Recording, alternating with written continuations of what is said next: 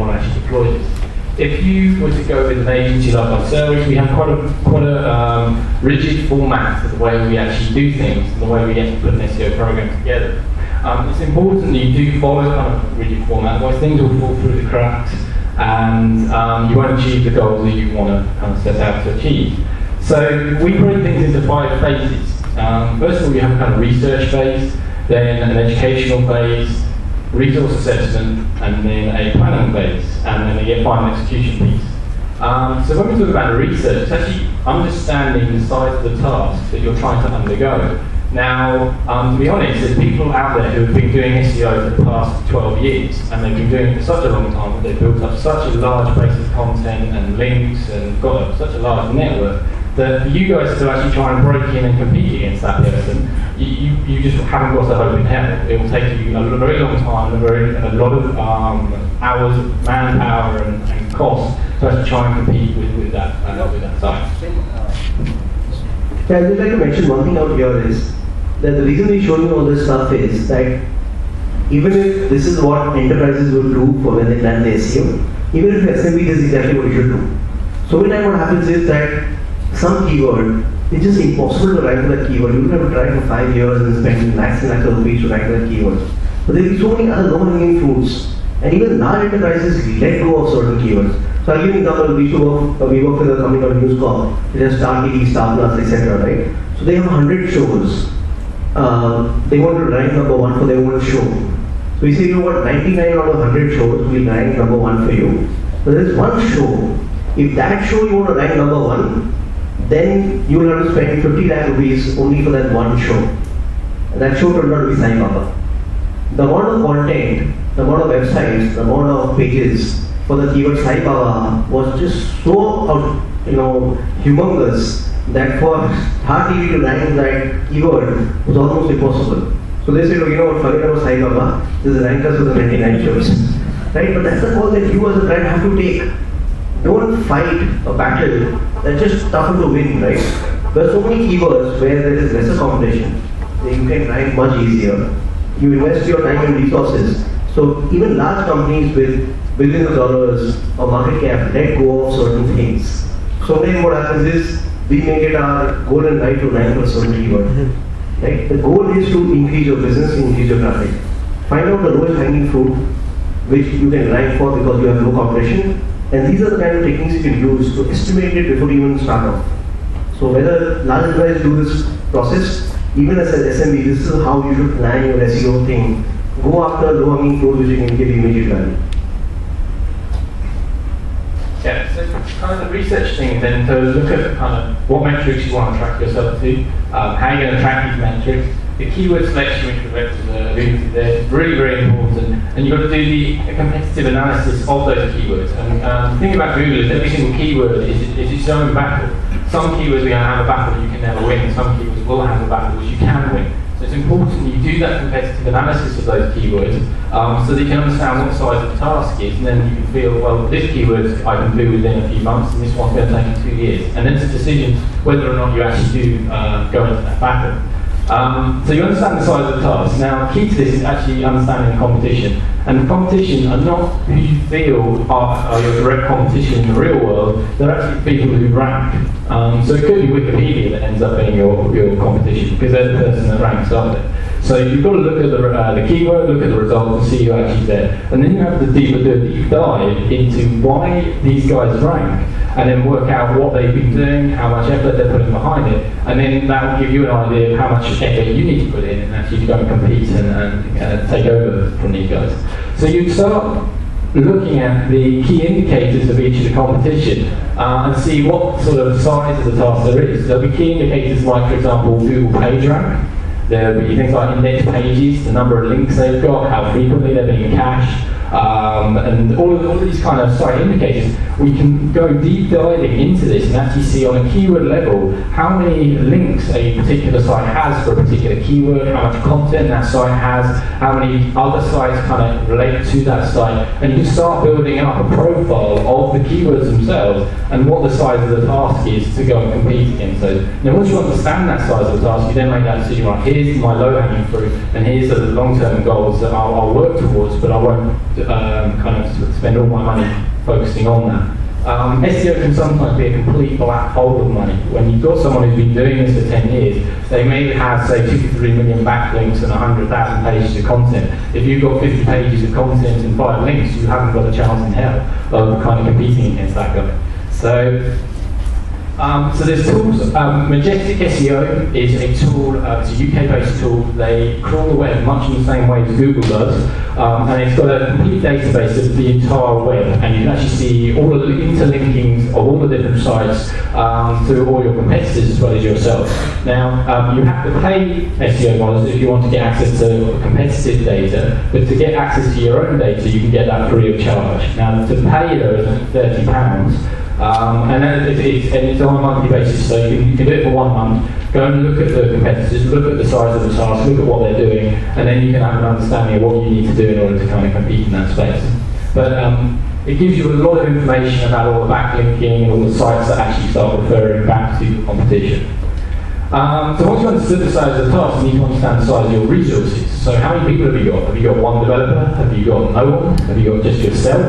Or have you got an entire agency of 100 people backing you? Once you understand the size of the resource, you understand the size of the task, you then obviously map your resource to task, and then create a kind of roadmap to say, right, this resource needs to do this over that period of time. And there can be multiple people who actually get involved here. It could be people from the marketing team, from the product team, from PR team. It could be just yourself, but you have to work out what the resource is, and then you map it to the efforts that need to be put in.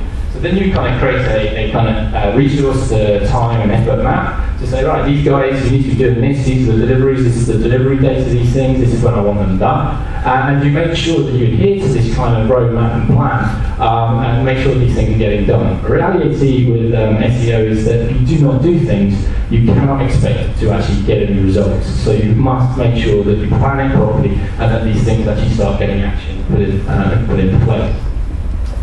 So, earlier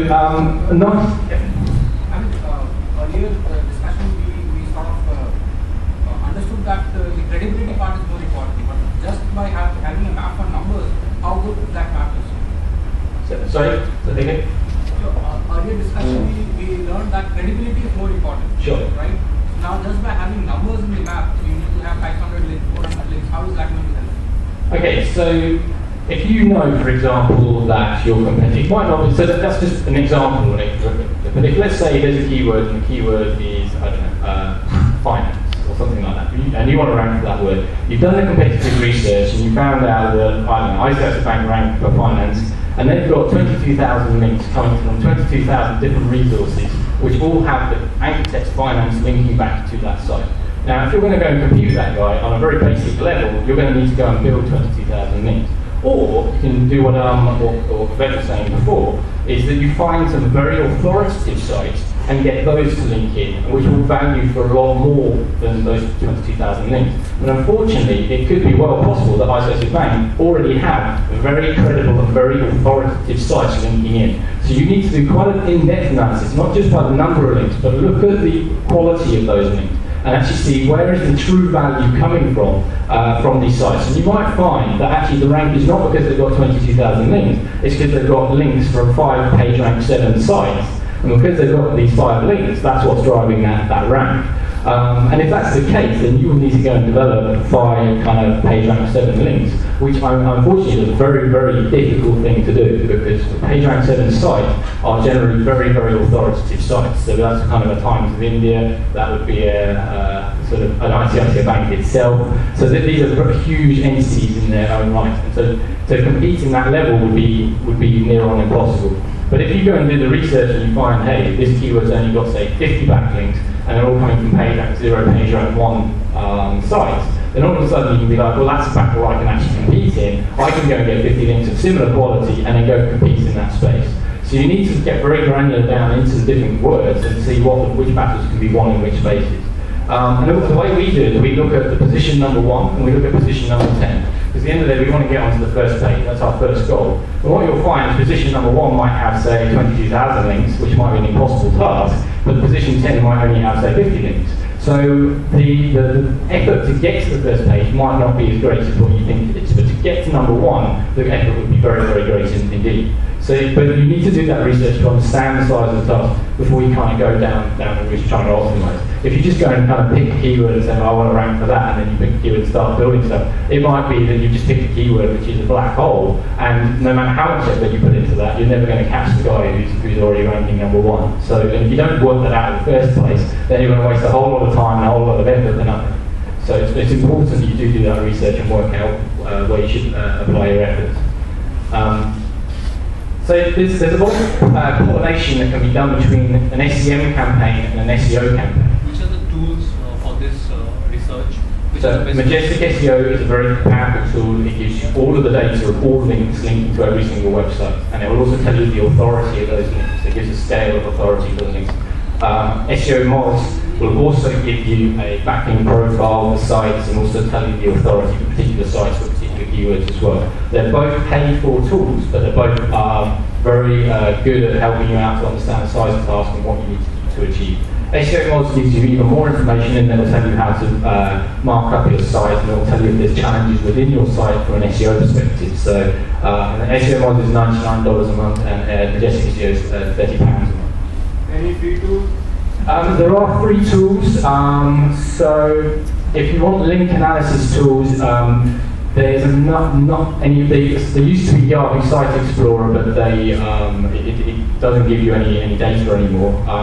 But that's from a link perspective. You can use link code on www.yourwebsite.com and put that into Google. That will give you Google's opinion of how many links your site has, but it's an aggregated number. So, but I suppose it's actually, I'd actually pay, if you have £30, I would go and pay £30 and get the raw data, because it's so much more powerful. The free tools are not that effective. There's a lot of free tools to do other things within the SEO space. So there's a lot of free tools to do sort of page optimization, speed optimization, and looking at content of the page as well. So you can see, you can do the analysis in that sense. But from a link perspective, I would use one of the paid tools to actually get the information. Yeah. Backlinks watch, I think it's a free tool. Backlinks watch. It's a free tool. The free tools will only give you so much information. They won't give you the full depth. So if you pay for a tool, you'll get much more information than what a free tool will give you. And it helps you. It gives you a tool to actually cut and slice the data and help you do analysis. So.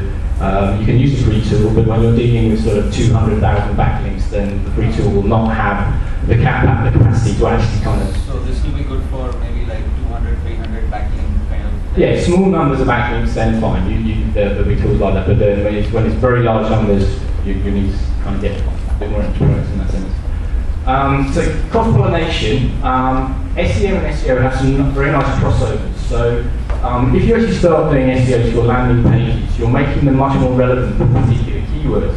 Because you're making them more relevant, you'll actually intrinsically improve your quality score for that keyword. So by doing SEO to your page, you'll improve your quality score, which will in turn reduce your CPC. So there's a nice crossover there. There's also a nice crossover in that you can test ad copy through SEM and then push that ad copy into your SEO so that you're getting maximising conversion rates or maximising CTRs and that sort of stuff. So you can leverage that as well. Also, if you've actually got yourself to rank #1, you can start kind of asking yourself the question: do I need to pay for that keyword? If I already rank #1, will I get the traffic anywhere, right? Or you can actually say to yourself, well, look, if I rank #1 and I also pay to be #1, I can then start doing some kind of dual messaging. So one message could talk about the price of my product, and the other message could talk about the quality of my product. So someone who's price sensitive, who wants the cheapest deal, I've got a message for him. And someone who's more interested about the quality of the product, I've got a message for him. So I'm targeting two different demographics, two different audiences with the same real estate. And so you'll double the actual efficacy of your marketing campaign. So the key take-home of SEO is that you cannot build a house in a day. You've got probably 6 to 12 months is what it might take to get a kind of results. In very mature markets, it might take 2 to 3 years even. But again, it all depends on what words you're going to target and what the competitive landscape of those words are. So you've got to do that research. And it might be that you just do a few little tweaks to your site, and all of a sudden you get results. All SEO should always be done in line with Google standards, which I'll talk about in a bit. And you should never employ something called black hat solutions, which is basically trying to break Google, trying to spam the system and do these naughty things. They'll get their short-term gains where you'll suddenly get a lot of traffic because you've done it, but when Google comes around to find you and finds that you've done these things, they'll actually penalise you, and then you'll never ever see yourself back in the results. So you have a very detrimental effect to yourself. But SEO is one of the things, if you do invest in it, it does deliver long-term quality traffic, which is effectively free. But it's not free in that you still have to put the time and effort and resources behind it to actually get the results. And unfortunately, it's one of those things where you have to invest and invest and invest. And you might invest, say, 6 months before you actually see any physical return. And so it might actually take sort of a year to 2 years to actually see any return at all from your SEO program. So it's one of those things, but once you're there and once you get in the traffic, then it's sustainable and you'll be able to sustain that and get a lot of value from it. Okay, so I'm now going to go into sort of up a gear a bit and go into a bit more depth about all of these bits and pieces that we've kind of covered. So the architecture, the content, the authority, and the engagement, and how we can kind of measure these things. I wanted to look at Google itself, so how Google actually operates and what it's trying to achieve. SEO, information, how it's organised, how to make it useful, how to integrate social media with that, and then how to make your site universally accessible. And I'll come to why it's in this structure in a second. Now, if you actually look at Google's mission statement, what they set out to do is to organise the world's information, make it universally accessible and useful. Now, this should be your mantra in SEO. If you want to actually show up in the results, you need to organise your information, make it universally accessible and useful. If you do that, Google will come in and find it as such and make it rank. Okay? If you kind of deviate from this concept, then your SEO is not going to function. Okay? They've got, as Benedict was saying, hundreds of PhDs being paid millions of dollars to kind of follow this mantra. So why don't we actually do the same thing? So this is the original PageRank algorithm. It was originally developed in 1998. It's hundreds of PhDs. Since then, we've spent the last 14 years to hone, firewall, and protect this. And as Benedict was saying, it's 500 plus updates a year. So do you honestly believe you have the intelligence to crack this? I highly doubt it. I certainly don't. So the way I look at it is, okay, why don't we work with these people and follow the mission statement? And then obviously you have a better chance of getting through. Now this looks really nice and complicated, but I'll try and simplify it as best I can. This is the original backdrop experiment that Larry Page and Sergey Brin did. Okay. Now what they effectively started doing is they crawled content. They came to a page and they gave the page a doc ID. And they put the doc ID in an index. They then crawled the doc and gave every single word in the doc and a word ID. So every single word in the doc got an ID as well. They then basically break the page into these word ID hits and they store that in the index. And then word hits are valued and given weight depending on the type of hit that word has. So link anchors, big fonts, little fonts, plain text, titles, URLs, they all have different weightings for the words. And so the page would then get weighted for particular words and have sort of this word is more effective for than other words that have less effect. Yeah? Does it have enough intelligence to link word synonyms? Yes. So this is back to the day. This is whatever it was, 15 years ago, right? Now they've gone much further. They've gone to synonyms. Yeah. They've gone to synonyms, similes. They've gone to very sort of to a much greater depth. So if I target one keyword, I may be ranked for the. So yeah, exactly. Yes. So let's say the misspellings you'll rank for, the plurals and the ing, the ies, the different variations. Those are all strings, yeah. But synonyms is there. Yeah. So the algorithm uses these hits and then uses PageRank as a user feedback mechanism to spawn your final results. Okay.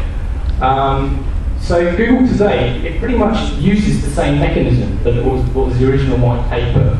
It uses the same kind of hit calculation. It's been slightly tweaked, and feedback mechanism. But it's pretty much using the same thing. What it's now doing is it has servers globally, clusters of them, all over the place. And these servers crawl independently and have independent views of the web. And when you do a search, you ping off to the nearest server and you get that server's impression of the web. But when you're pinging, so your location will have a very different result based on where you are, because you'll be pinging to a different server with a different information. Google has many of these clusters, and basically your response is handled locally, and so it will be dependent on which IP you've got and where you come from, which will dictate those results. Localized filters and algorithms are then overlaid on your original results set to give you a final set of results. So if I'm in Mumbai, I'll get a Mumbai set of results. If I'm in Delhi, I'll get a Delhi set of results, because there's localization factors built in. And then your own personalization filters as well, from you clicking around on the web and doing things, they're also overlaid on the original result to give you a personalized set of results. So there's no such thing anymore as a rank, because you've got a different rank to me, it's got a different rank to someone else, because of all these other factors that kind of get built in, there isn't actually a rank. So, but we use tools to give us a kind of clean set of results to say, well, that's my rank, but chances are that's only going to be the rank for, say, 30-40% of the people, because all of the rest, everyone else is going to have a completely different set of results. So the Google bot, it used to be very simple. It used to go off, collect a URL, get the content, go back to Google HQ. And effectively what it does is it harvests the URL. So it's the URL that sits in the index, and that's what will rank should you start ranking. Now, that's why you have problems with things like Flash, JavaScript, and Ajax, because you don't have unique URLs for the content as it gets displayed. So those sorts of sites have a lot of problems when getting crawled, but Google's getting a lot smarter with the way it actually now crawls the web. So I was going to say, how many of you actually use Chrome? Okay, so we've got about half the room here. I'm going to tell you, you've got all Google bots. Well done. You're crawling the web for Google, and you're showing Google what websites do and how they work. Your information is kind of being relayed back, and how you interact with sites, how you scroll down, how you click on things, and how you engage with things is actually feeding back directly. So the Chrome is actually a spider in its own right, with the way in which you actually operate with websites. In a way, I'm glad Amit has won that. That's very true. Yeah, so we call it this, it's something SEO models actually did a test on, and they found out that basically there's this idea of headless browsers, where the browsers themselves are actually doing the actual crawling of the web. So the way in which you interact is just how you interact back. Now, it totally changes the way Google perceives web pages, because it's the web page itself and how it interacts. There's so much information that the users are generating from Google, they can really understand how good and how effective a web page actually is. So as Vivek was saying, it was, Eric Schmidt got hauled in front of Congress. Now the reason he got hauled in front of Congress was there was an update that went live. It was this one. It might have been the first Panda update. And when the Panda update went live, there was companies whose entire business was because of Google. They were making loads of traffic, and because of that, their business model was there. And there was companies that employed sort of 300-400 people in call centers because of this traffic that was being driven. Now, Panda comes along, this business went out overnight because all of the traffic disappeared because of the Panda update, and 400 people who used to get phone calls no longer got any phone calls. So there was a big complaint put to Congress, and Congress was like, what's going on? And they hauled up Google in front of the Congress. So Eric Schmidt then turned around and said, right, 516 algorithmic updates were committed in 2010, whereas 13,000 were actually tested. So they're constantly testing. So this kind of goes down, but you've got to say, does SEO actually have a future if that kind of evolution is going on? If it's constantly evolving and changing, you could argue no, it doesn't, right? But again, you just have to kind of fall back to the old mantra: organise your information, make it universally accessible and useful, and then you won't have a problem. But just to give you an idea, this is one thing I always like to say to people, is that when you go into an SEO program, let's say you take on an agency and they're working very hard to get good results, please do not kick them. If for 1 minute you're getting loads of traffic, the next minute everything disappears. Now, you can kick them if they've done something very bad, but you can't kick them if Google's done an update and that's changed the way they look at things and the way they operate, right? SEOs are obviously going to kind of try and go where the cream is richest. Now, if that cream dries up and disappears and Google changes where the cream is, then the SEO has got to go and kind of find where the new pot of cream is and get that. So this means the results are going to go up and down, and the amount of traffic coming in is going to change. But these are some of the big updates, and these actually change the way the results actually function based on these updates. Just to give you an idea, so I've got Panda highlighted here. Panda's still going on at the moment. They keep doing new iterations and new changes. But what Panda's been doing is its first update deleted 1/10 of the internet from Google's index. Something like about 30 trillion URLs just disappeared overnight. Because what Google's doing is deleting bad websites, bogus websites, bad content, and bad linking sites, which are just basically there to spoof the algorithm. And so Google just was managed to determine what's good content versus bad content, and then literally just flicked a switch, which just deleted one tenth of the index. Now, what this meant is every single site owner was pretty much affected, because I might have a website which is totally honest and good, and there's a website that links to my website which is also honest and good, but the website that links to that website has all of this black hat technique stuff, all of this bad links, bad content, and all of that. That website suddenly got deleted and removed. The value that was passing down the link chain gets removed, and your ranking where you're number 1 suddenly goes to number 10 because that link just got cut off. And the whole internet went into flux, and every result was going absolutely bonkers. And it takes a bit of stabilisation, but literally each one of these updates causes a flux and causes that kind of movement of rank all over the place. So you will find it's a painful place, SEO. In the 1 minute you're doing really well, and the next minute you're down 20%, and you're kind of scratching your head wondering why. But you've really you've got to look kind of a little bit beyond these updates. Obviously, it's important to understand what they're about. But I keep saying this, keep referring back to Google's original mission statement and ensure that you're doing that, and then you shouldn't have too much of a problem when these updates come through. So, SEO. There's types of SEO. There's black hat and there's white hat. Now, black hat is essentially breaking the system, working out ways in which you can break the system, and then you get a quick win.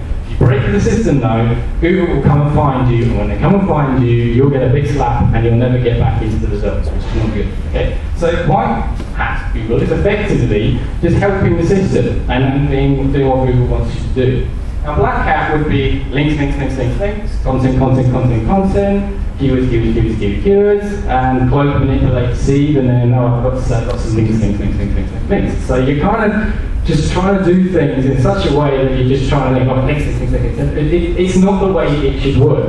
All of these things you need to develop and build need to have value. They need to give users useful information. They need to have value. If you're just doing things for the sake of trying to break Google, that's a negative way of looking at things, because eventually Google's going to find this stuff and come and clean it up and delete it. So ensure to have a future no, and if you want to actually get results, you need to complement how Google to achieve its mission, which again, organise the world's information, make it universally accessible and useful. So it's simple, create information, make it organised, make it useful, make it universally accessible. So let's look at information to start with. What is information? Well, I went and asked Google, because Google's the source of all information. So, information, facts provided or learned about something or someone. And then you look at the synonyms: intelligence, knowledge, notice, news, report, and data. Are these forms of content? Yes, they are. They're all forms of good content. So, how do we then disseminate this information? Well, there's lots of ways. We can use text, we can use visuals, we can use sound, you can use code, you can use applications, you can use interactions or learning through interaction. So if we're actually going to take Google seriously, we have to think of all of these different things and start creating content in these ways so that Google can actually find us and start rating us and ranking us accordingly. Okay? So content is therefore key to the whole thing. It's absolutely critical. And there's all these different types of content and what you should actually look at when you're trying to develop your sites and developing your content strategy. So don't just think about the plain vanilla text. Think about engagement. Think about maybe video, think about applications or widgets or ways in which you can get the guy in there which will carry interest for them. So then you've got to organise it, okay? So you've got the content, but 9 times out of 10 it doesn't get organised properly, so Google can't find it. If you're not organised, you find it very difficult to find things, but if you're organised, you know exactly where things are, right? So, how do we organise? Well, site structure is a very important part in our organisation. Content structure, the way in which you mark your content up, also has an important part to play. The location, how you set your location, and obviously signposting as well. So this is a direct take from Google's SEO guide. So I would go to Google tomorrow and I would type into Google SEO guide. There's a downloadable PDF and it gives you Google's opinion on how you should do your SEO. It's a very good read because it's got lots of things which make a lot of sense, okay? So, clear text-based navigation. You should have a logical, organised parent-child hierarchy. Now what I mean by that is you should have a folder structure which makes sense. So let's say I sell financial products, okay? I sell loans, I sell mortgages, I sell credit cards, I sell lots of different things in finance, okay? So first of all, I want to have a folder which says finance. That defines that that's my folder of information. Within that folder, I then have a folder which is my loans, I'd have a folder which is my credit cards, I'd have a folder which is my mortgages. And then within that, I'd have the pages which represent that. So I'd have my premium credit cards, my low interest credit card, I have all my different types of credit cards, and I have all my different types of loans, and then within those folders. But because of the structure, the search engine knows, right, here's a folder about finance, okay, and within that folder, I've got all of this content which is associated with finance, and in that folder I find my loans content, so the search engine suddenly starts understanding that your website's about these things, because it's structured in a way which carries a logical folder system. Okay? So you should have, in order to get this folder system to work, you need to mark up and create the site in a certain way. So you need to have matching URL paths and navigation of breadcrumbs. So your breadcrumbs are the breadcrumbs that are within a site, so where you currently lie, and then your folder, your URL path will actually dictate the folders. So if you see here, this would be the URL path to this folder structure, and this would be the breadcrumb path. There's something called microformats and microdata and RDFAs. You can use those to mark up the folder. Yeah.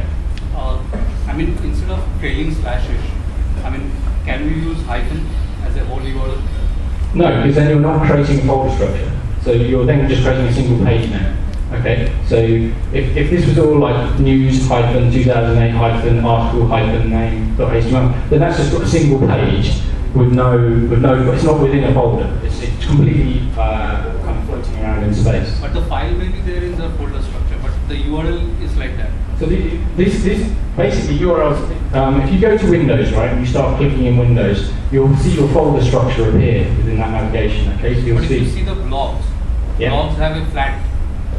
So there are different ways of structuring different types of sites, right? So it depends on what you're trying to do. Now, if you're a product site that has a hell of a lot of content and a hell of a lot of different products, you need to break up your site into sections, which will make sure that you've got those sections mapped out. If you're a content site that's publishing news content or articles, then a very kind of flat hierarchy with no folder system is fine, because all of the articles are just coming in one after the other, right?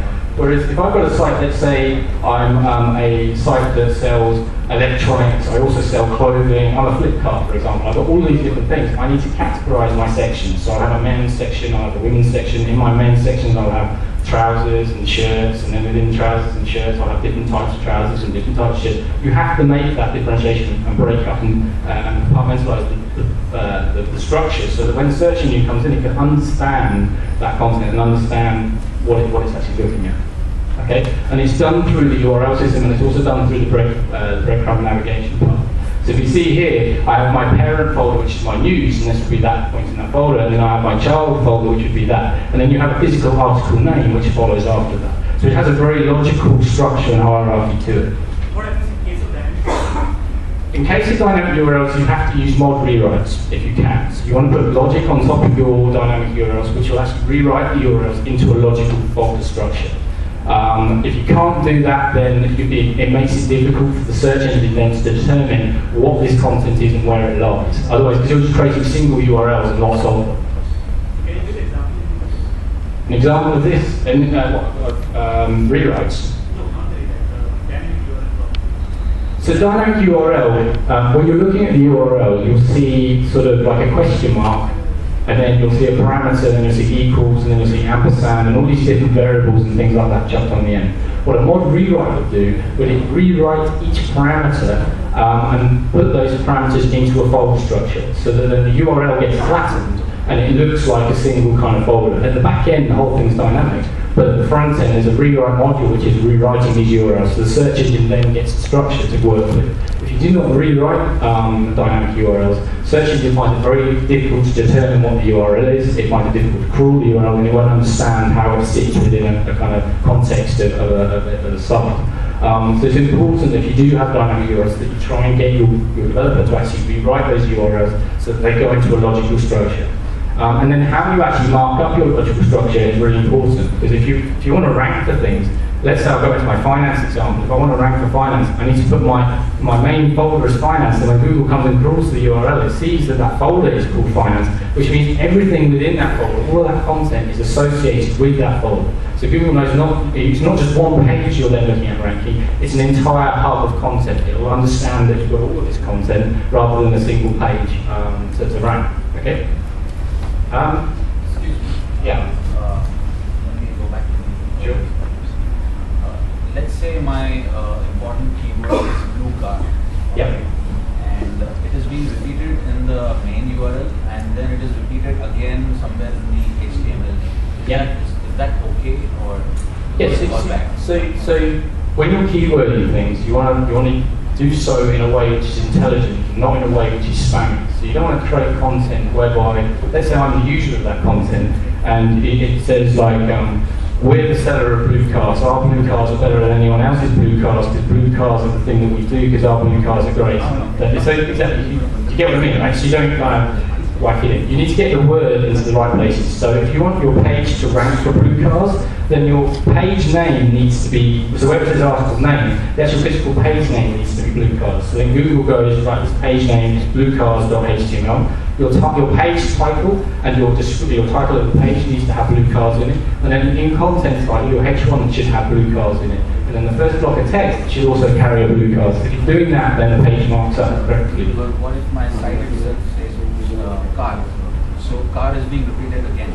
So that's fine, it's fine. But your website's car.com, Yeah. and you've got a web page which is bluecar.com. So your bluecar.html rather. So that's basically telling the search engine, we have a website about cars, and this is the blue car page. So all my cars on this page are blue. So that's absolutely fine. It's just marking things up in a way. It's not repetition in any way. Okay. So site structure. So the things you need to do is use XML sitemaps. Google gives you the opportunity to put feeds together, which you can feed directly to Google. These sitemaps can be plain vanilla text sitemaps, or they can be news sitemaps, mobile, video, images, blog sitemaps. So depending on the type of content you've got, you need to put your content into the right sitemap, and you need to feed that sitemap through Webmaster Tools, which is your free Google software, which you should all install. If you do not have Webmaster Tools, make sure you get it and plug it in. And you can submit your sitemap through Webmaster Tools. Now, Webmaster Tools is essentially a diagnostics kit that Google provides, so you can actually see how your website is performing, what pages are indexed, what links there are, and how your site is. And Google gives you a complete diagnostics kit, so definitely install that. You then use things like HTML sitemaps, which is basically the page, a web page on your site, which gives users the option to click to any other page on your site. So when the crawler crawls, it has one page on your site which actually refers to every other page with the right links and right context you want to rank for. A robots text file, every site should also have a robots text file. What it does is robots text file, it tells the crawlers what they can and what they cannot look at. So if you've got pages that you do not want indexing, you'd mark them in your robots text file so they do not index these. Likewise, if you want pages to be indexed, you still need to tell the spiders to come in and say, hey, index my site. So, and you can also put a reference to your sitemap. Ben, what do we think? We need to take a 10-minute coffee break. So, you want to end? I'll finish the slide and then we'll go. So, another thing with, someone mentioned dynamic sites. A big problem with dynamic sites is 9 times out of 10, you'll get a huge challenge with content duplication. Dynamic sites will create URLs on the fly based upon what users are clicking on and where they're going. So it's possible to create multiple variations of URLs for exactly the same page of content. And in Google's eyes, if it's crawling all these multiple URLs and finding exactly the same page, it will penalise your site for duplication. It will penalise the page and say, well, this is just a duplication. I'm getting multiple versions of it. So you need to manage that very carefully. There's 2 ways you need to look at duplication. The first one is, tomorrow, go to your website and type in mywebsite.com without the www, remove the www. Check, does the website appear in the browser and it still says mywebsite.com? If it does, you have a challenge with content duplication, because I can access your website from mywebsite.com and I can also access your website from www.mywebsite.com. So there's 2 distinct URLs for the same site, and that means every single page of your site has a duplication. And if that's the case, Google will simply delete one version of your site. It will just say, I'm ignoring this version, and I'm going to accept that version. And this becomes a challenge when people link to both versions. You'll basically lose 50% of your links because people are linking to a version that Google's ignoring. So it's important that you make sure that you manage that. Content canonicalization is basically mapping, making sure your content doesn't duplicate. So if you have multiple versions of the same page, you need to put a canonical tag in the page to say this is the original version of the content. So when Google crawls through multiple versions, it will be referred back to an initial original version to say this is my original version. So Google will only index a single page and ignore the rest of them. So sites should also have site search functionality, and again, use Webmaster Tools. It's very important. Plug in Webmaster Tools. It will tell you a lot of problems that you might have. You do that through varying types. So you can have a folder structure, which will follow the domain, or you can have a subdomain for that content. When you do this, you need to inform Google through Webmaster Tools that this content is US content, this content is UK content, this content is Indian content. So you can mark it up within there.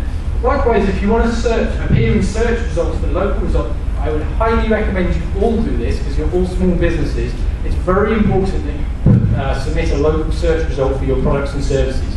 Because Google has location setting built in. If I'm in Mumbai and I search for a painter decorator, it will pull me up the one that's most local to my IP, and it will actually show the address, opening hours, and all that sort of stuff based on the local search results. And you need to configure that with Google, and by doing that, you'll then get the local results and the map appear in the results. And for someone like you, that will probably be very, very important for some of you.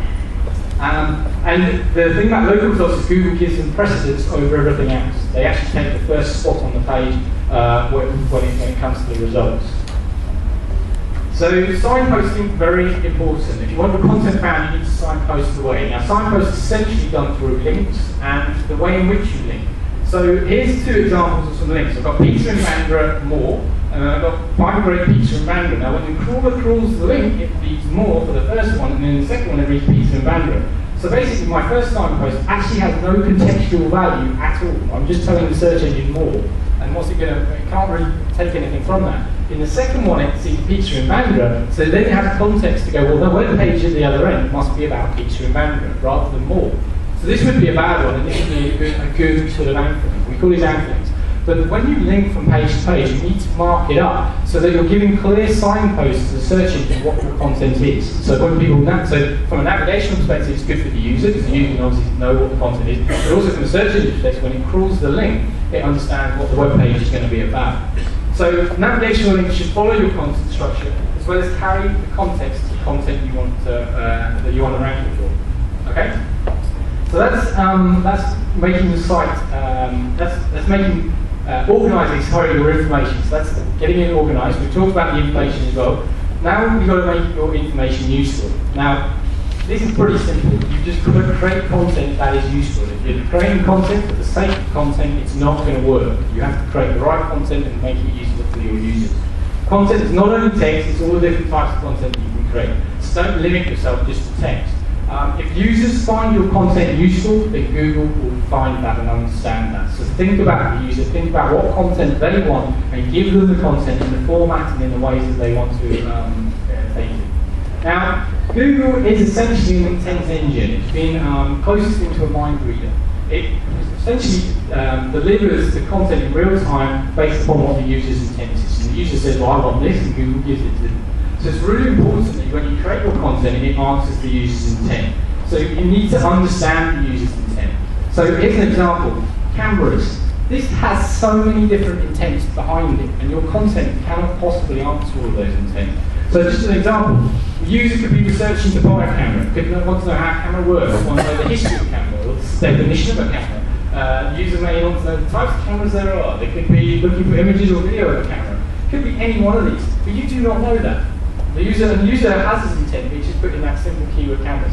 But the thing is, if you do not answer his intent, he might be looking for, was the camera in McDonald's actually working? You don't know that. If your content doesn't have that in it, he's going to bounce out and go away. So your content, you've got to think about what's the intent of the user, and the intent of the user is going to be very different for every single keyword that you have.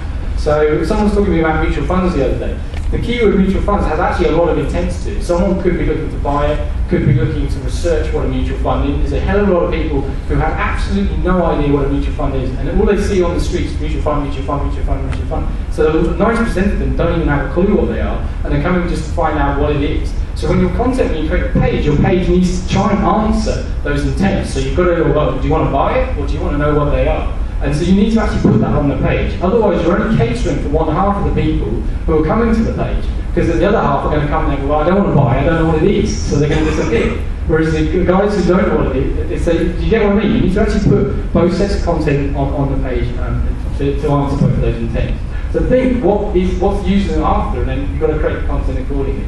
So will your content actually answer all these intents? Probably not. And this is why you get a bounce rate. Because people are coming to the page, the people who you've answered the intent for stay there. The people who haven't answered the intent for go away. So trying to think, and if you're thinking about the user, then it helps you to develop and improve your content. So bounce rates become very important. It's a very strong sign that a web page did not answer user intent. And it's a very simple one for Google to use to understand that your content is not usable for a keyword. If you keep bouncing, yep. What's a good benchmark bounce rate? Okay, so there isn't a good benchmark. It's dependent on the industry and keyword, right? So, and it's all relative to everyone else in the playing field. So for example, a lot of the PPC campaigns for loans or for car insurance, they're all lead-based forms. I don't know if any of you have ever searched for car insurance and clicked. You just get a lead-based form, right? Now, if you as a user do not want to give a lead, you just bounce. But if you as a user want to give a lead, maybe 25% of you are happy to give a lead, then you'll fill in that lead form. Now, every single person is doing exactly the same thing. So everyone's going to have a very high bounce rate. So it's all going to be relative to each other in the way that content is. So it's really dependent on a keyword by keyword basis, but ideally, you want to have the lowest possible bounce rate there is. And if 50%, 40%? So, like I said, it's really dependent on what it is you're trying to do. But if you see that a particular keyword has an 80-90% bounce rate and everything else has got 30, then you've got a problem with that keyword. No, but bounce rate is given at the page level, right? Yes, at the page level, right. But you can see a particular keyword, you can see the bounce rates of particular keywords. So it's not at the page level, it's just kind of, you can see bounce rates of the page, but you can also see the keywords that come to that page, how they're bouncing. So I can see that I've got two keywords, I've got mutual fund, and I've got what is a mutual fund. Mutual fund, I get 30% engagement, and what is a mutual fund, I get 80%, I get sort of 80% bouncing. Then I know that my page is not answering what is a mutual fund, but it is answering mutual funds. So you'll get those intricacies between the different keywords. So it's optimizing those different keywords, working out what the intent is of the user, make sure your content maps that. But Google looks at the bounce rate on an aggregated level against all of the competitors in that space. So if everyone has a high bounce rate, then your bounce, so your bounce rate is 85 and everyone else has got 90, then great, yours is great. But but in a relative scale, it's not against everything else, right?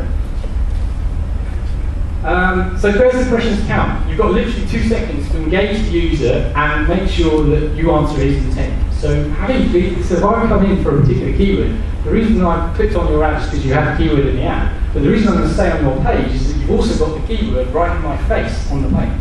If I can see the keyword, then I'm going to go, oh, this is the page I'm looking for. If I don't see the keyword, I'm going to bounce straight out. Yeah? So it's make sure you engage the user. Yeah? What do you mean by a bounce? Like suppose example, when I have done a search, and there are 2 ways I can go to that page. One is open it in a new window, or I can click and go there. So either way doesn't matter. So in Google owns the page, right? It doesn't matter whether you right click and open page, whether you click on the page. Google still knows you clicked, right? So it doesn't make a difference. Now if you click and you go to that web page and then you just close the browser, then that's a bounce. Or if you click back, that's also a bounce. Because you didn't go anywhere else on the page. You didn't click or didn't do anything. You didn't engage or go anywhere. Okay? So and bounce rates is part of analytics. It's something you have to install an analytics package to understand whether or not people are bouncing or not. Google won't tell you in the first instance. You have to have analytics in place.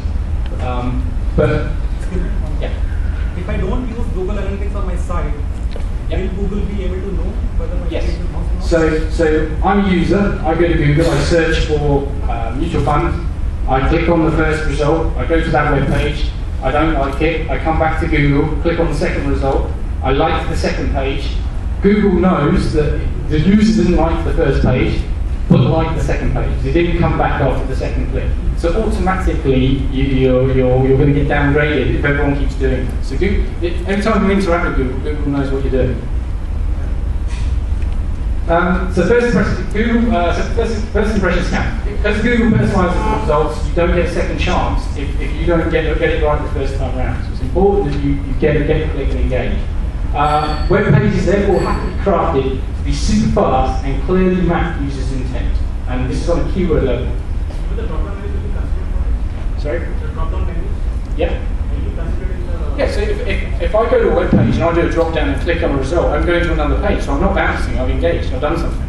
But if I go to the web page, I don't click anywhere, and I close the browser, or I go back to Google, click back on the browser, then I bounce. I didn't do anything. But that's relative, so it's sort of like, Vivek gave me the example earlier. People who might be looking for your address, do a search, and the result says your address here. You click on that result, the page has the address, and then you get the address and you click out. You've got to bounce, but you still answer the user's intent. So it's all sort of relative to whatever the query is and how what the intent of the user is.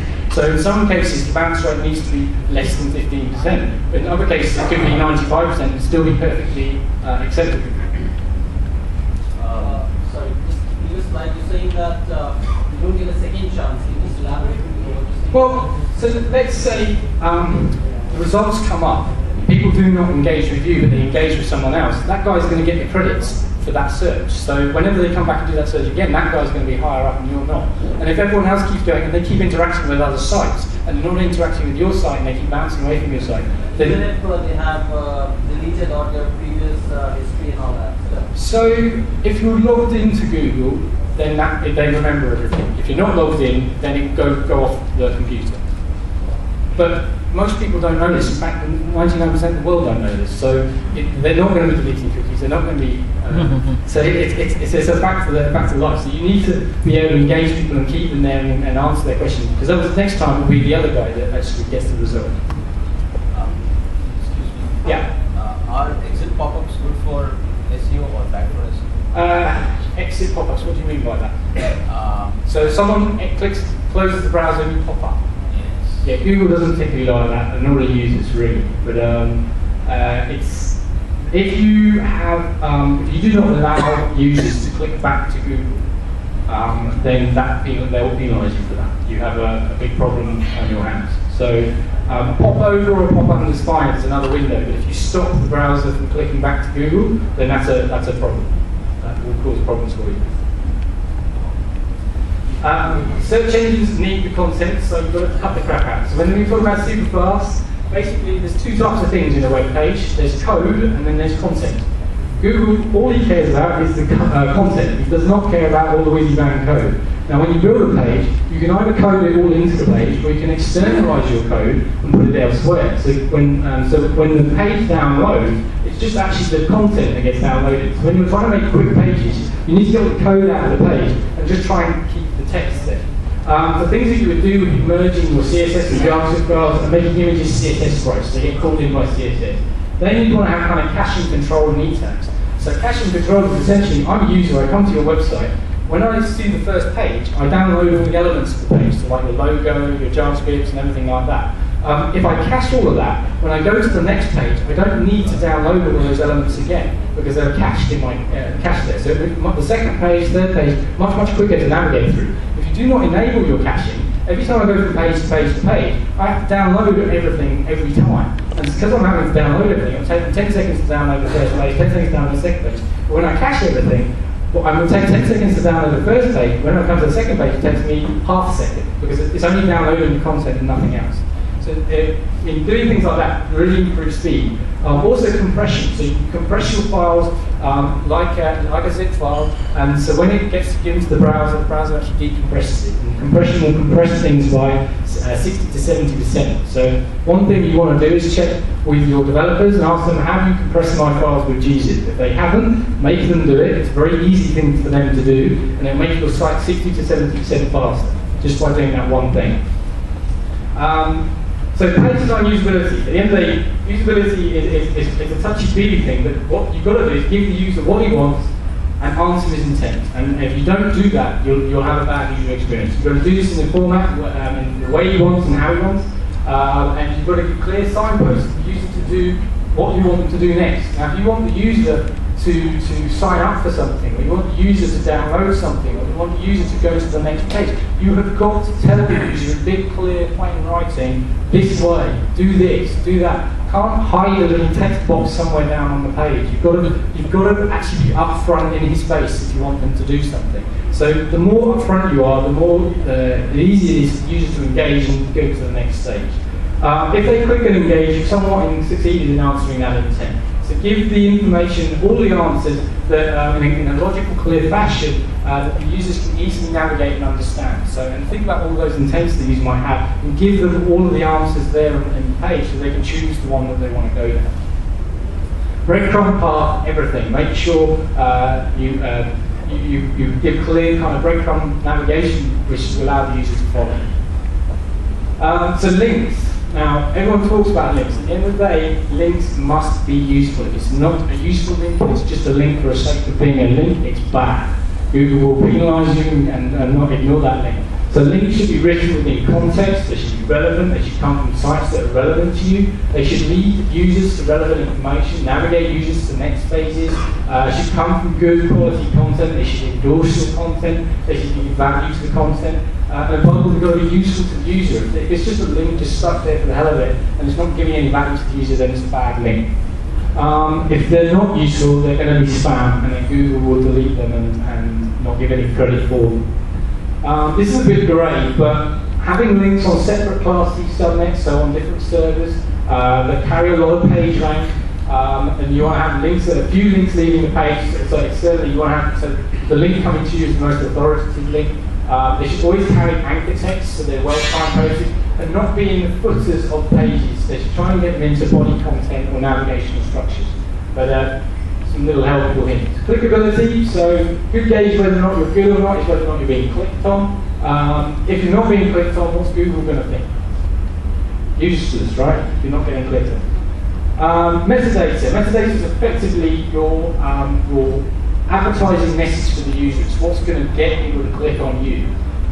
It's the only tool you actually have to sell your content. And you've got a very small amount of space to do it in, so it's got to be concise to the point and have a reason for the user to click on you rather than the other guy. So look at the competition's content, see what they're saying, see what their product positioning is, and can you position yourself differently or give a reason for the user to click on you rather than them. So Google's been mapping CTR for a very long time in AdWords. You can't expect them not to be using it in SEO, they definitely are. And so the other thing, they're not thinking about keyword spamming. So don't put keyword. Be concise, be to the point. Think usability. Think what's the user need to see, and get the user through to the page. So social media is a very useful thing indeed. Now, Google's been using social media for quite some time to try and gauge the how useful content is. You've got to think of it like this. Everyone understands that links are one way of getting results in Google. So all these SEO companies are doing building links, building links. And Google's getting kind of bit fed up with the fact that all these people are building links and trying to break the system. So they're using other kind of signals to determine whether or not content is good. And a very good signal is a social media signal, because you cannot fake humans. Like, you need to have a person to actually endorse something, like something, and actually give their credibility through. So it's a very good method to actually get kind of humans to actually start endorse content, and social media actually gives you this. So social interactions such as likes, tweets, shares, reviews, those sorts of things, Google gives a lot of weight to, because it's actually humans and people giving endorsements rather than links doing the endorsements. Because I can fabricate links, we can create memes of them, right? But we can't fabricate people and getting true endorsements.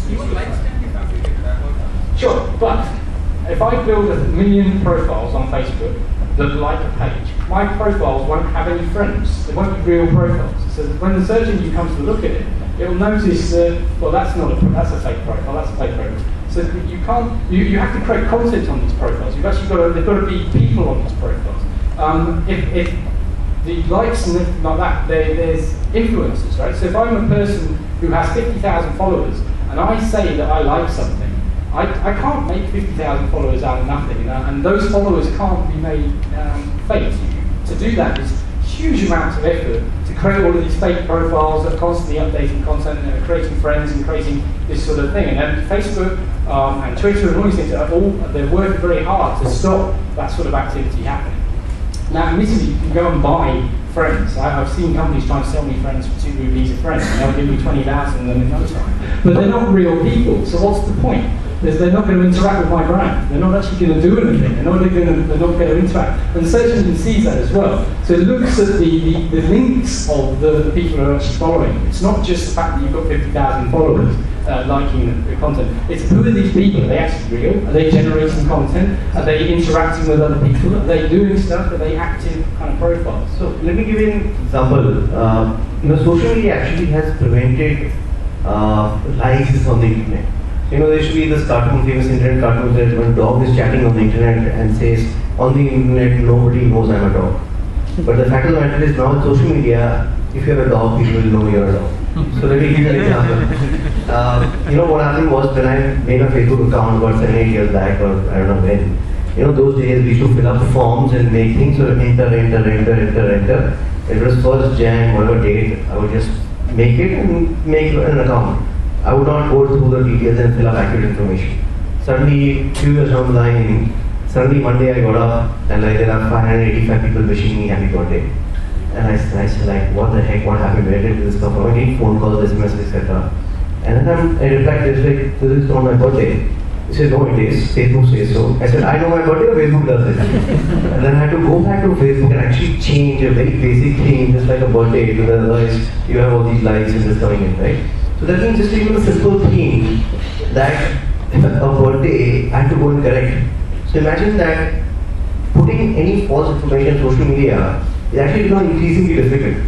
If I say I've got a Ferrari and I have not, then there'll be some of my friends who call that lie out very quickly, right?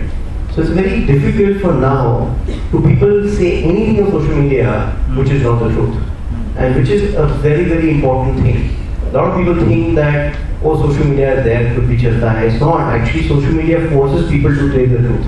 You can't lie on social media, even if it's your birthday.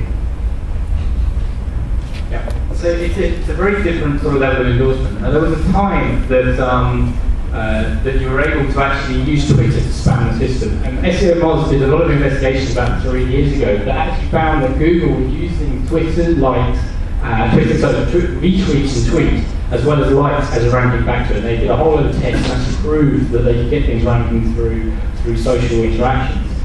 Google obviously denied this because they don't like people breaking their stuff. So, but what was true about the whole thing is when they had a Twitter feed, you were able to put a piece of content up, tweet it, and then get it retweeted about 10 times. That piece of content would appear in Google instantly, and you could see it there in the results. So spammers were just making making gravy while there's hay or something like that. Making hay while the sun shines. That's it. Making hay while the sun shines and spamming the system massively. So they were using Twitter to get these results.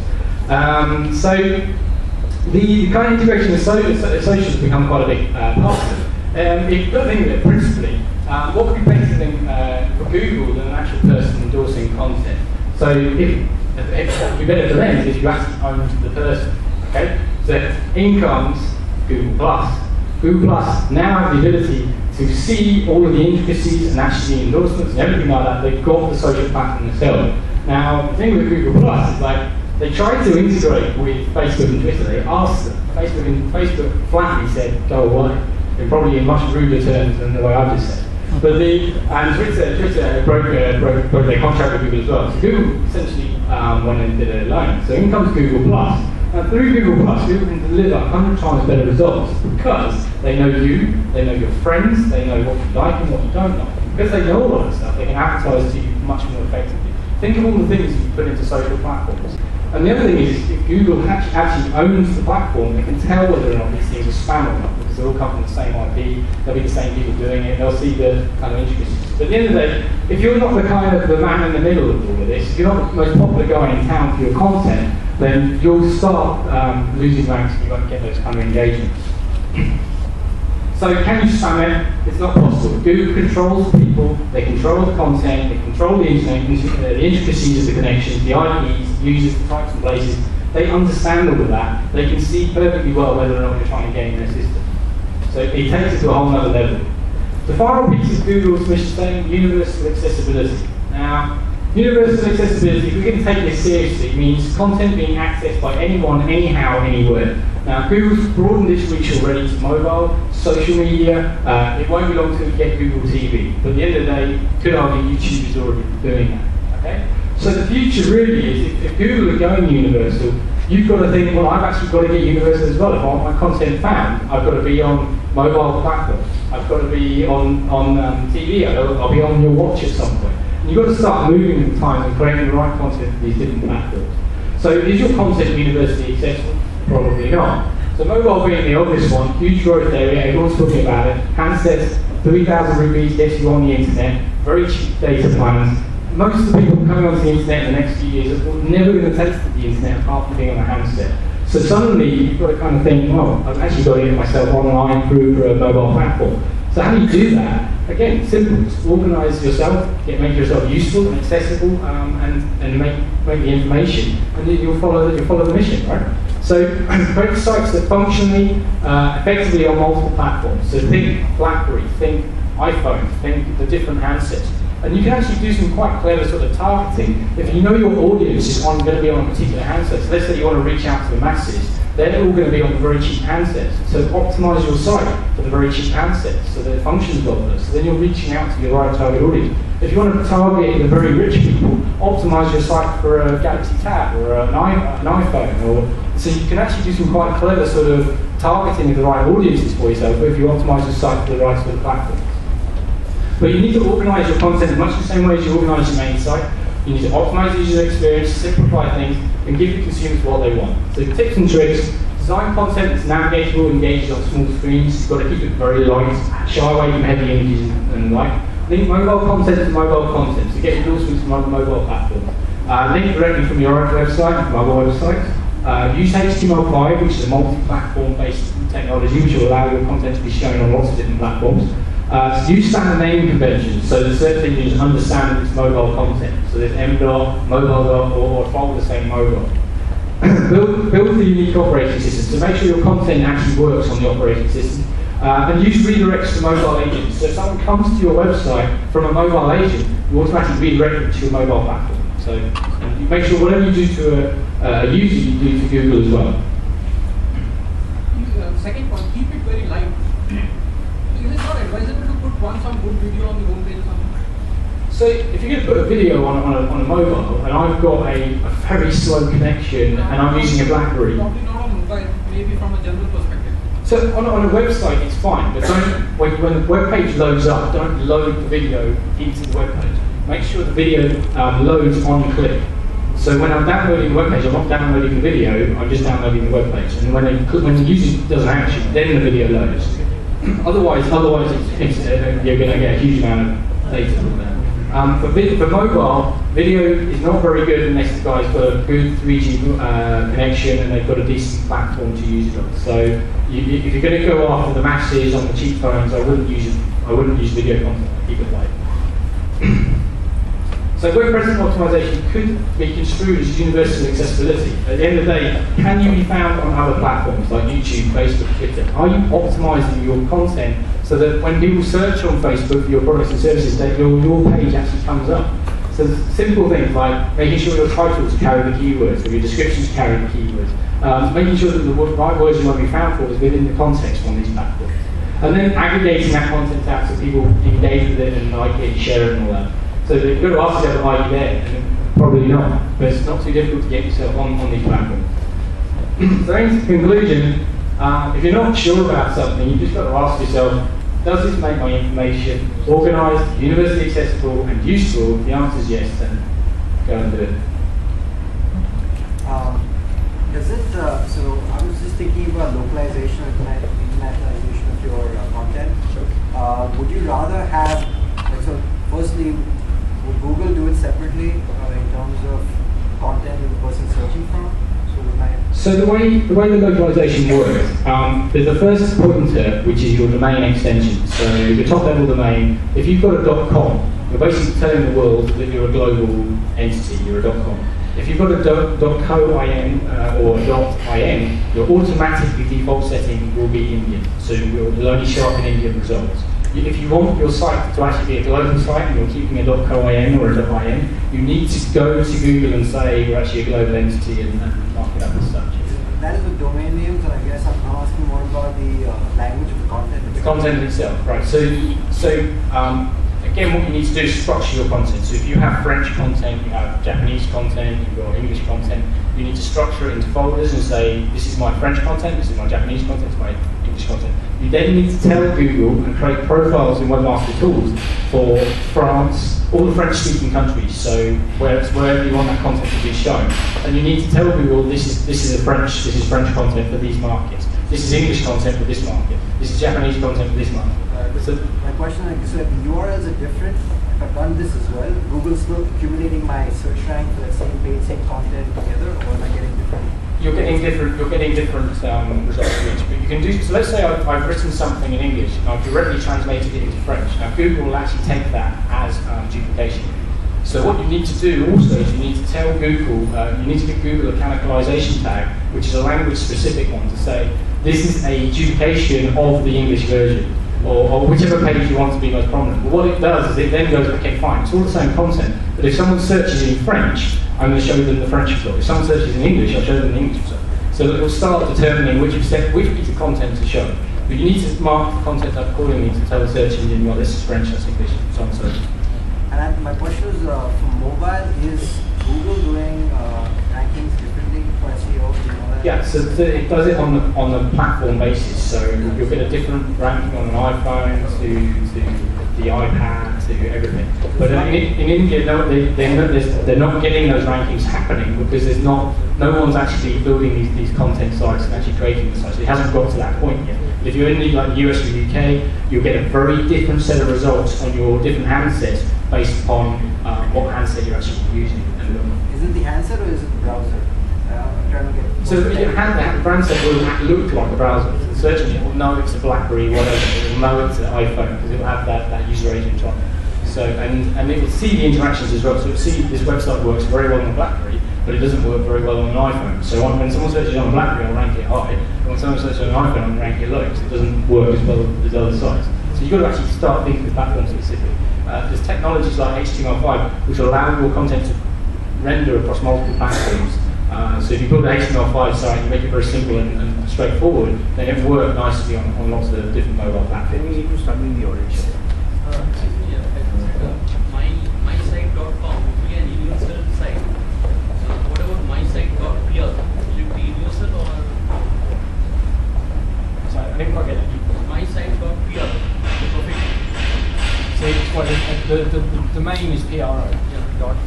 Yeah, so that's a different domain, top level domain. You can get treated differently to .com. So if you want your content to show in particular places, all you need to do is tell Webmaster Tools, I want my content to show here. If you do not tell Webmaster Tools where you want your content to show, Google will take its own, it will make its own decision. It will decide on the top level domain, and it will decide on the server location as to where to rank it. Can we just take this offline after the workshop is over because we otherwise lose out on the side audience. Sorry, what's your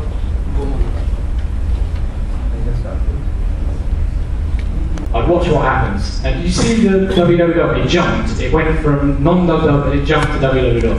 That means there's a redirection in place, which is a good thing. That's a good thing to have because you're only presenting to the search engine one version of the site. If it resolves that you actually get gomolo.com without the www, then that's a problem because you've got two versions of the site.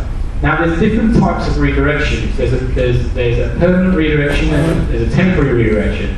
So the next thing I do is if you do redirect, that's a good thing because someone's doing the right thing. But there's different types of redirections. There's something called a permanent one and a temporary one. If you temporarily redirect, it means that the value of the page is not passing. It's temporarily held at the old location. Whereas if you have a permanent redirect, the value passes from one location to another. So the next thing I would check is just to check whether or not the redirection is a temporary one or a permanent one. Which is here, it says 301 permanently moved. So when it jumps from one to the other, it's a permanent redirection, which is again a good thing. So this site has got the kind of a very basic piece to put in play. So this website is called Internet Officer. It's got lots of lovely little tools that are all free. So there's a redirect checker on here. You just put your URL in and it does the redirect check. So it's down here. So where is it? Redirect checker here. It's got lots of little tools built in. It's a good little free site that I use. Okay, next thing I'm going to look at is this. So my page title, Bollywood Hindi movie, is the keyword that we have chosen for our title. Latest movies released, review and news, actor, actress photo, pics and video gallery. So it's a bit of a kind of spammy title if you ask me. It's got lots of things just chucked into it. And it's not that kind of concise as to where it is. But the thing that I'm looking at now, so I put the first keyword into here, so Bollywood Hindi movies, and I found that the site doesn't rank. Okay? So even though we've got it in the title, we're getting no rankings for that. Now when you actually look at the web page itself, if I look for Bollywood Hindi movies, I'm just going to see if I can find it. Bollywood Hindi movies. Okay, so is that right? Yeah. So it's there, but it's as a link. And it's got 2 links. Okay. There's no physical content on this web page that carries that title. So Google's like, okay, fine, the title says that, but it's not on the web page. So why would I rank you for it? Okay, what's the point? So you've got a title that says one thing, you've got a web page that says something completely different. Now your links do not carry context. Links are treated differently to content. So a link will be treated as a link, and content is treated as a content. So links, even though it's in the links, it's not in the content of the page, so Google's going to be like, well, I'm not ranking this page. So whatever you put in your title, you can't just chuck a keyword in and expect it to rank. You need to have that context in the page itself as well. The other thing is this web page is quite nicely marked up. Now this is a tool, it's called SEO X-Ray. So if you go and search on Google for SEO X-Ray, it's a free tool. If I click on this, it shows me all the markup in the page. So there's things like there's a H1, there's a H2, there's a H3. These are content titles and elements, right? Now every single page should have what we call a H1. You can have multiple H2s, multiple H3s, multiple H4s, but you have a single H1. Now what I've looked at on this page, it doesn't have a H1. So that when the crawler comes to the page and reads all the content, it doesn't know what the web page is about, because it's got hundreds of H2s, which are all different titles, and it has no fixed point to say, well, this web page is about this. Now my title says one thing, my web page doesn't even carry that context, and the page itself doesn't even have a title. So the search engine has absolutely no idea what the web page is about. It's got, and so it won't be able to really determine whether it should rank for this, and this. So, so it's another thing, if you want a page to rank, you need to make sure that whatever you put in your title, you're replicating on the page, you're putting content to reinforce that in the page. If you don't have the content in the page, you can't get it particularly ranked. So that's why when I come here. Sorry, if you're going so slow and probably I'm not able to catch it. Where have you got H from? So they're basically markup. So they're called H tags. Now, if you don't have the tool, you can look at the source of the page itself. So if I go to the source. No, you may have missed the tool name itself. So the tool is SEO X-Ray. Thank you. Yeah.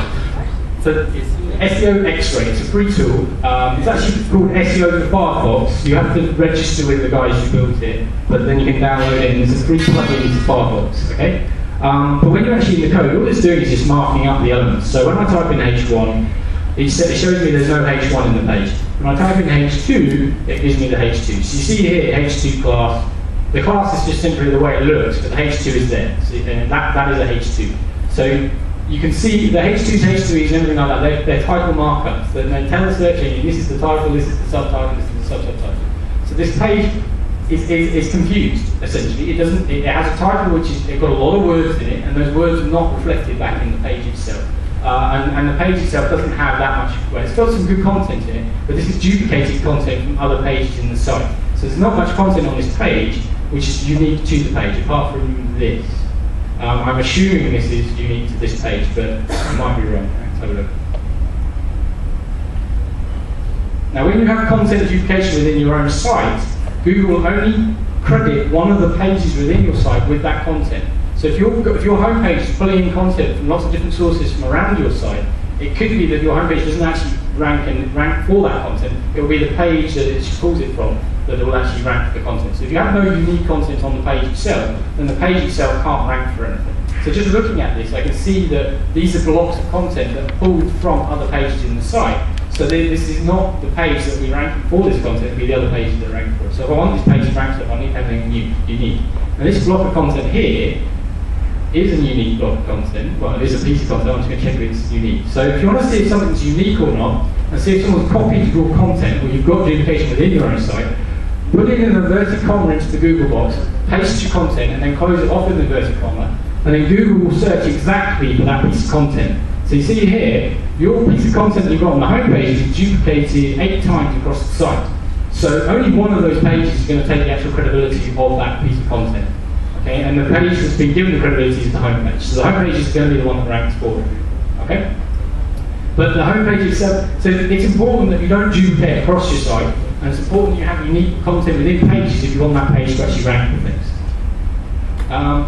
Okay, so that's a quick blitz of that one. I'm going to do another one now. And I think one thing to add out here is that, see, you have to decide which keyword you want to rank for. If you look at your homepage, your biggest important thing, even though it's an H2, it says photos and videos. Now, that's not even relevant to your industry. At least you should have said movie photos and videos, Hollywood photos and videos, Bollywood photos and videos. At least something relates to movies, right? Because the only title that I see as a user is photos and videos. That means there is no way you're targeting the basic intent the user has. At least you are about movies, but where in this page does it say anything? I don't see the word movie itself mentioned in the content of the website. So I think the most important thing is that whatever your target audience is, at least imagine if they go to Google and search for something and they land up on your site, the intent has to be mapped and the scent has to be carried. Otherwise, if you lose the user there itself, I'm searching for Bollywood movies, I come to this home page, the photos and videos, I may not even know that it's about other things in the movie, also just photos and videos. Then go back from here, the Google will penalize you. Yeah, you have to reinforce the message. You talk about photos and videos, but your ad talks about Bollywood movies. So, okay, so just get to another one. Just 6. So again, I'm going to do name, which is live in art. .co.in. So we'll wait for that to load up a little. Okay, so this one has. Did you see what happened there? You see it went from livinart.co and it jumps to index.php/customers, blah, blah, blah. The URL has changed. So there's a redirection going on. First thing to notice is that it didn't redirect to a www. So now there's a very high chance that I have this page, and I also have, let's have a look, www. This page. No, we don't. Okay, cool. So they've redirected one version back to another version. So it's only given me one version of the page, but there's still a redirect going on. So I need to check this redirect and see if it's a correct redirect or not. So I'm going to come back here. And I'm going to check it.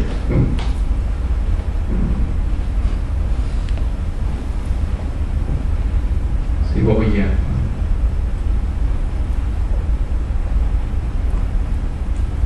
Which is good. Okay, so this is again a permanently moved redirection. But this is a horrible, horrible URL to redirect your domain name to. You're taking your domain and you're putting it right down to the 4th or 5th level. You should always, where possible, have at the very top level for your domain, yourdomain.com, and leave it at that, rather than send it all the way to 4 levels deep within the site. We're talking about that structuring of content. Your structure starts at the 5th level within your site. So there's a folder within a folder within a folder within a folder within a folder before you actually even get to your content. So and you automatically put yourself on the back foot. So, just looking at the page itself, let's just go do a bit of X-raying of this one. So, we have absolutely no content markup. So, the search engine has, at least the other side have a little bit of something going on. We were telling the search engine we've got these bits and pieces. Here, we've got no markup at all. So, there's nothing for the search engine to work on. The other thing to look at here is the only content you've got on the page is this block of content here.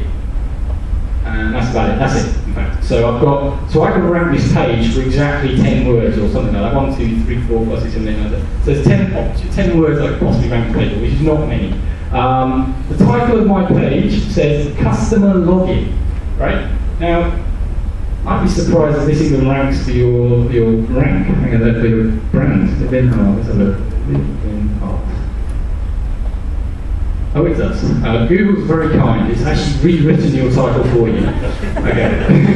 So your title, see, it's rewritten your Live in the Art Live. It's rewritten its title for you. Oh, it's not the same one. Oh, I've been too nice to you. No, it doesn't rank. Jolly good. So it doesn't even rank for your own thing, right? Now, sorry, I stand corrected. Now the reason for that being is your homepage says customer login. Just imagine how many websites on the web have the page title customer login. I could not imagine. Now you are probably one of the only people who have Live in Art, but you haven't even said to Google Live in Art. Your web page content, does that mention Live in Art? No.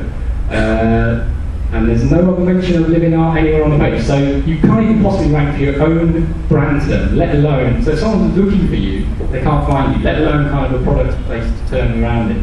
So this one's in a very sorry state of affairs, I have to say, sorry.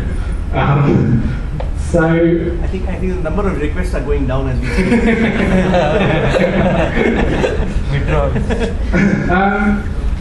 Okay, just a little nice thing. I'll show you Majestic SEO because we talked about that earlier. Okay, this. Google itself doesn't have any content on its page. Sorry? It doesn't need SEO. So Google doesn't really need SEO because it's Google, I guess. But Google, in terms of backlinks, have they've got up in the gazillions of backlinks, and all the backlinks say Google. So Google didn't rank for Google, it'd be a travesty. For Google, you have to go to Google. Yeah. You know, this is an example, like a lot of here examples like this exceptions, right? So you take 100 people, put them on a busy highway, blindfold them, and all of them should run, right? And then you make an example of one guy who reached. You just see, this guy reached. What's the problem? What are the next 99 who died and perished on the highway? Right? So always picking that one example that doesn't follow the rule is easy. But what we are trying to do is, we're trying to get you across the highway, and just not by chance, by expertise. Okay, so let's get this is Majestic SEO. This is a very nice thing. It's a quick kind of diagnostic kit of all your backlinks. So I'm just going to show you backlink history. So this will show you all the links that go to this website. So you've got liveinart.co.in. They're closed. I mean, they're closed. It's closed, so there won't be any links going to it. So to try and get it ranking in index would be a very difficult thing. But let's have a look. So, wow, brilliant. So we have absolutely no links going to this site, so no mentions of it anywhere on the web. So Google has absolutely nothing to work out what this website's about. It doesn't even have a link to follow to try and work out what the website's about. So for this to rank does require quite a lot of effort. First things first, whoever owns this site, change the title of your site to represent the name of your site. Second thing, put some content on this page to say that you are living art. And then hopefully you might start ranking for work when people start looking for you. The next thing it would be to start building some links. The other thing is to get this ranking from an SEO perspective. Every single page of the site is behind closed doors. So the search engine has nothing but this page to work on. One page with 10 words on it. Cannot rank, it won't rank for anything. So if you want to get SEO traction with this site, you'll need to develop content which you can use to rank and grade and associate what your site's about. Otherwise, what's it got to go on? You've got to give it a little bit of something to try and get it. And see, in this case, what happens is there are certain sites like we work with Deals and You, etc., which have registered users, etc. But if you search for the word deals right now, they're ranking number 1. So you always have to find things that, okay, what are the things content you can give? Suppose you represent 5 brands. Can you give content on those 5 brands? There's something that you sell, right? Which can be outside the login, where the user can at least know what he's going to get. Because just give me a 50% off without telling me what you're going to give me a 50% off on, and then hoping for me to register is futile, right? At least tell me that, okay, I'm going to get a 50% off on furnishings from Home Center or from here or whatever the product is. Then I know that, okay, if I register, then this is what I can get. This is like, when I come here, even though the 50% off is an attractive thing to see, but only if it makes sense if you tell me what I'm going to get a 50% off on. So some of the things, the basic user intent, we will always keep in mind. If the user comes there, does he get what your site is about and what is he going to get 50% off on something that he desires? If this is the point, then he's going to go away And even if you get your SEO right and everything right, but if your page remains exactly the same, then you still lose users. So you start getting people, but you still not get memberships. Okay, so this site here, I've just done a search for DTS point, so I've just put that into the browser. So I've got that page resolving. I'm just going to do the same thing again and see what I get. And I also get this page resolving. Okay, so I've got two versions of the site. Okay, but I'm going to say but they put something on here called a canonical tag. So see the little blue thing here? This is a little tool that just tells me it's got a canonical tag. It tells that this page has been canonically mapped to the non-dubbed version. So when Google crawls this page, it's being told that there's a duplication and it needs to go to the other version. So there's two ways of managing domain level duplications. One's with a canonical tag, and the other is with redirection. So they're using canonical tag here. Now when we actually go into here, we'll see it somewhere. We'll see the canonical tag where it is.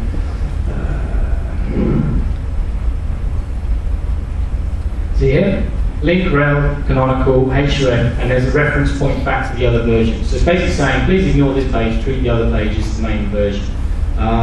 When I go to Google, you see that's the version that indexes. So there's not the www's not there, it's the non-www that's actually there.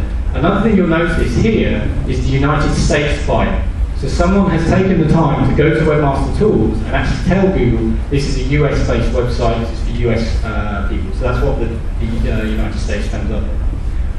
Just looking at the things, so we've got software and e-commerce solutions for diamonds and jewellery. That is quite a random title. They'd be quite difficult. I'd assume here that your consumers, well maybe they would, but the keywords that the consumers use might not necessarily be these words that we put into this title. It require a little bit of research, especially in jewellery website design, okay, online diamond jewellery inventory software for independent retailers and manufacturers. So the description is pretty nice and tidy. It tells us exactly what's going on. Page itself, so I'm just going to look at this. So the title we've made is software and e-commerce solutions for diamond and jewellery. So what sort of keyword might we use? So let's just have a look at e-commerce solutions, for example. So e-commerce. Okay, good. So what was written in the title has been duplicated on the page itself. So if someone was to search for these things, this would come up. So hopefully, let's just prove that theory, right? Let's have a look.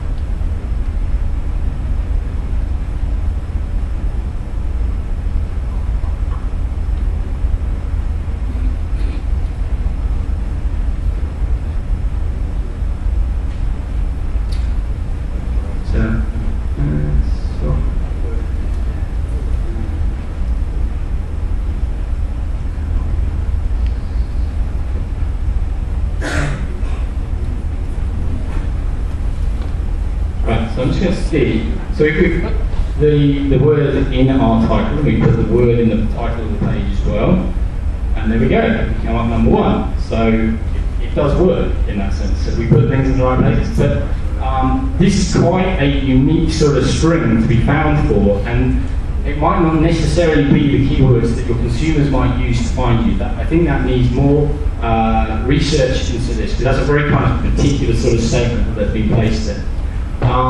But the one thing that is good is that at least it's married up. I'm just going to check whether we correctly mark this up. So let's have a look. So there we go, H1.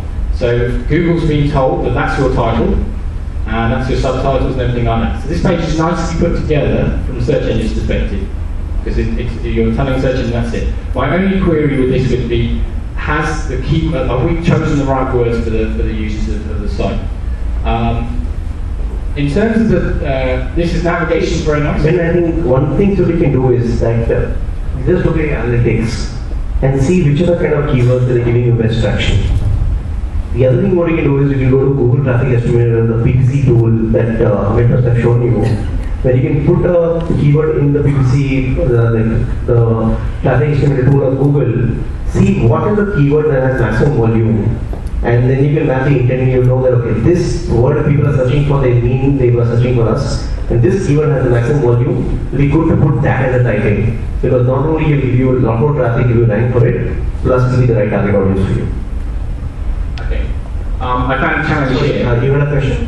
Yeah, like the website Flipkart and all, Flipkart, they don't have any content much on the page, right? The moment you type flipkart.com, it goes on all the pages. See, the thing is that's what, I think the key question out here is very simple, right?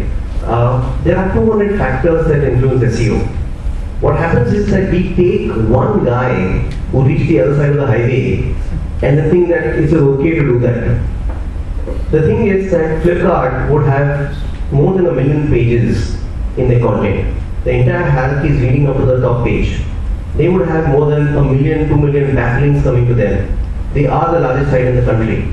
So if you had 2 million pages in your website, you had all this content, and then you structured it the way they structured it, you would rank for 500,000 keywords.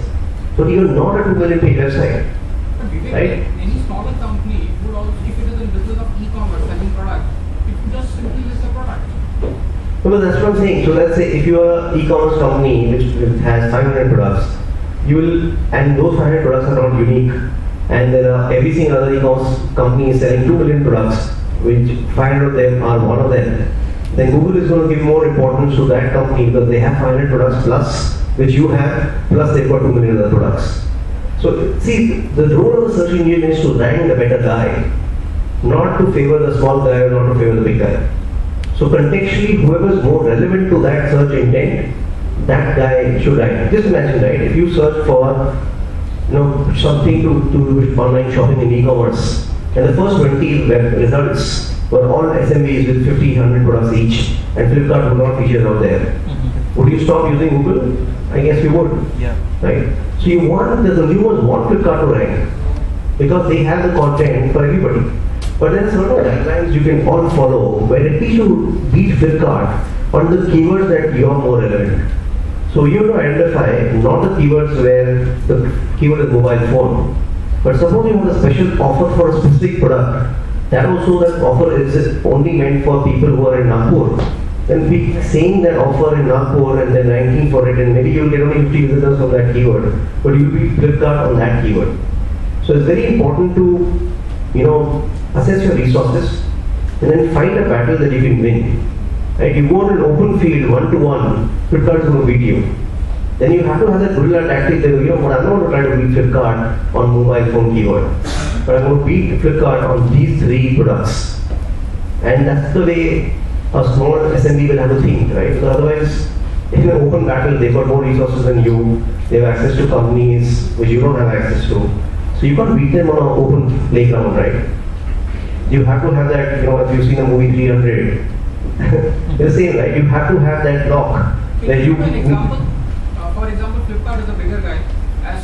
Give me an example. What products do you deal with and what do you do?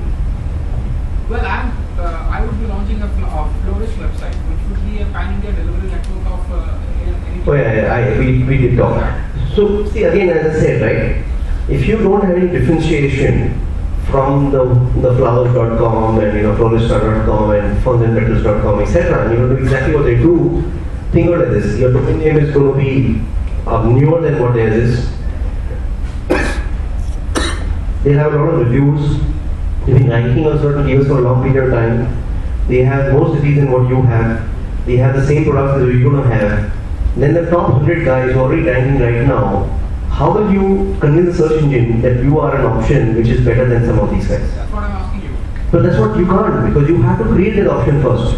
So the thing is, see, SEO, you can only do if you have a differentiation. So let's say suppose you sell, 5,000 rupee bouquets as we talked about, right? So then what happens is, if you want to rank for a keyword for expensive bouquets, exclusive expensive bouquets, luxury bouquets, whatever things which are related to 5,000 rupees plus bouquets, then you know that the other sites of the world are not ranking for that and they're not optimized for that.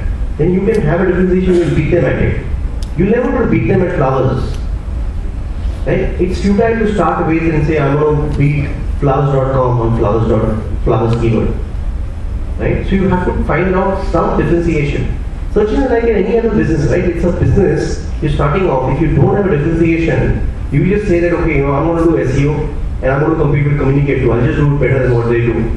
It's going to take you time before you gain the same credibility that we have, right?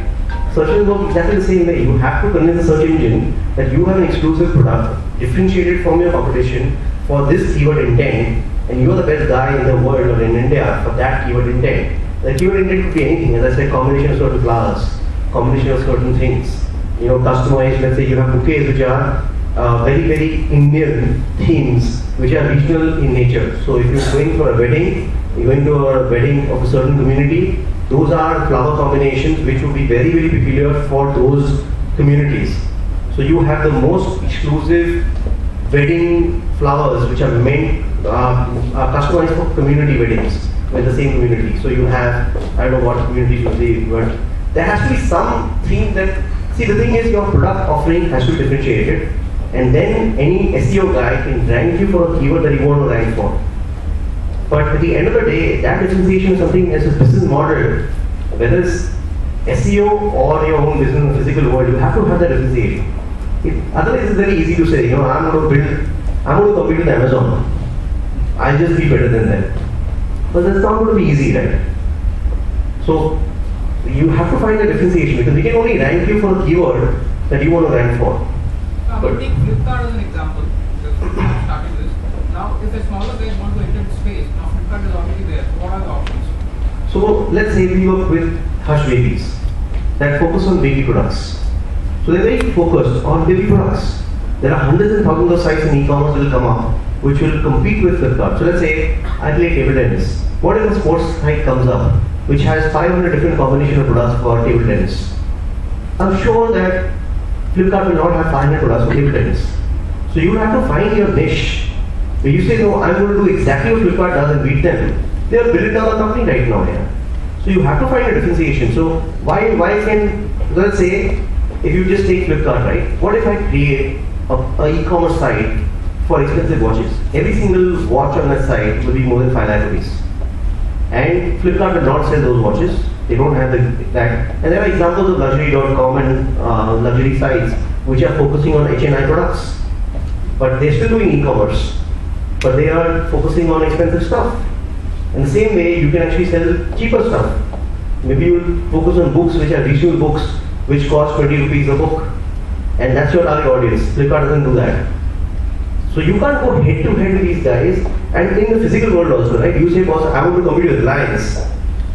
Yeah, it's possible to compete with Reliance, but you need a different scale of operation to start with, and eventually 20 years down the line, you will compete with Reliance. Right? So search engines, physical world is exactly the same. You have to find a niche, not that I want to beat Reliance. I want to beat Reliance in this particular thing. They have Reliance Fresh in this place.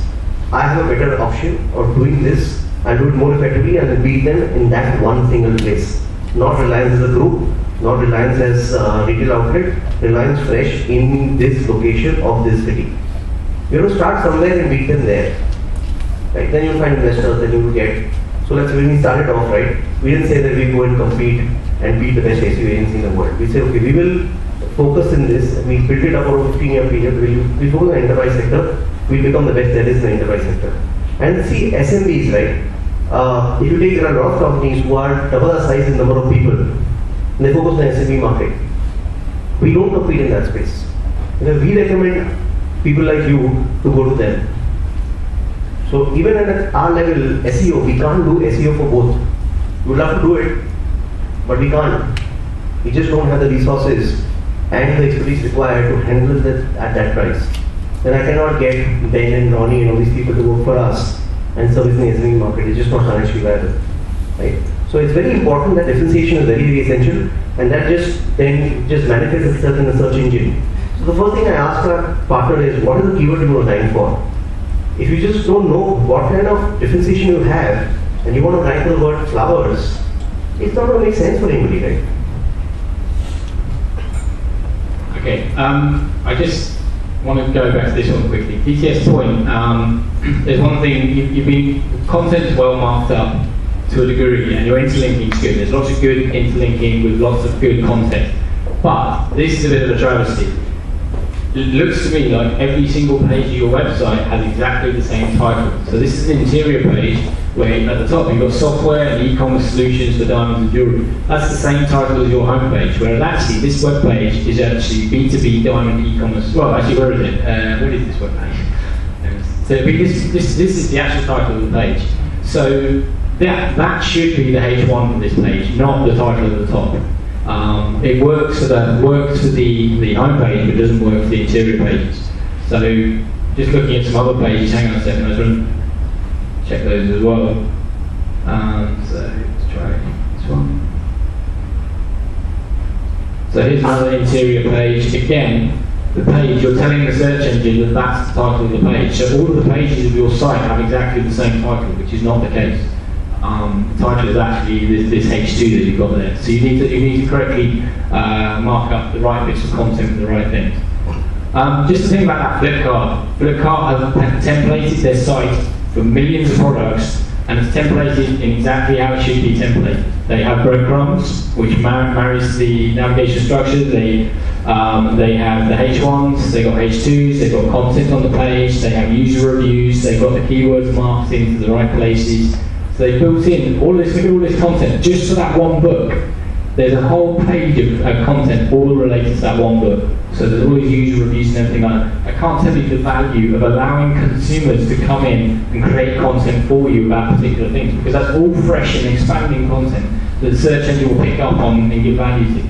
Also, you see here, this particular book, this one product has a page rank of 4 down here.